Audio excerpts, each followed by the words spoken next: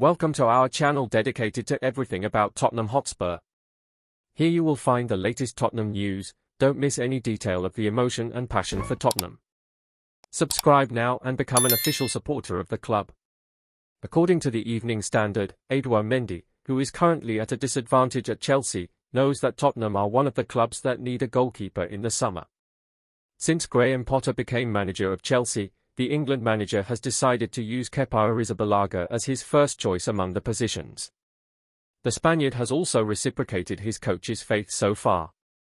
Already leave your like on this video, because it is very important for you not to miss the latest news from Tottenham, which we post here. Thank you. While Kepa was clearly a winner in this case, the person who lost was Édouard Mendy. After such an impressive start to life at Chelsea, the Senegalese international has become a peripheral figure. Considering how the current situation has played out, it won't be a surprise to see Mendy leave in the summer. One of the clubs that could profit from this is Tottenham, who are in dire need of a new goalkeeper. Tottenham goalkeeper Hugo Lloris is not having his best moment this season. The Frenchman has been a great serve for the club, but age is finally catching up with the player and he doesn't look his best anymore, including the World Cup with his country in 2018. Despite these challenges, Lloris remains a respected figure at Tottenham, and the club are hoping he can rediscover his form as soon as possible.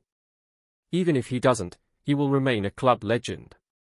Hey Tottenham Hotspur fan, you should look for Édouard Mendy in the next transfer window. Leave your opinion in the comments as it is very important for Tottenham. Stay tuned as at any time I will update you on Tottenham Hotspur's news.